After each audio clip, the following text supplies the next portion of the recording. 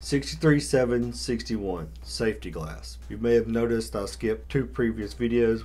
That's because I've already made a video. It's going to be the 10th law video. If you want to see those, check it out. Alright, let's get into safety glass. No person shall sell any new motor vehicle, nor shall any new motor vehicle be registered unless such motor vehicle is equipped with safety glass throughout. No person shall replace any glass in any motor vehicle except with safety glasses, provided same can be easily or readily obtained. The term safety glass shall mean any product composed of glass so manufactured, fabricated, or treated as to prevent shattering and flying of the glass when struck or broken, or such other or similar product as may be approved by the department. The department shall compile and publish a list of types of glass by name approved by it as meeting the requirements of this section. The state tax commissioner and county tax collectors shall not register any motor vehicle which is subject to the provisions of this section unless equipped with an approved type of safety glass, and the state tax commission shall suspend the registration of any motor vehicle so subject to this section which it finds is not so equipped until it is made to conform to the requirements of this section. This is basically saying you got to have the safety glass, that way if you're in a wreck or something happens, the glass don't shatter and go everywhere. If you've seen a wreck recently or your front windshield gets hit, you'll see it spider web, but it doesn't actually shatter out. That's the safety glass they're talking about. Alright, don't forget to like the video, subscribe to the channel.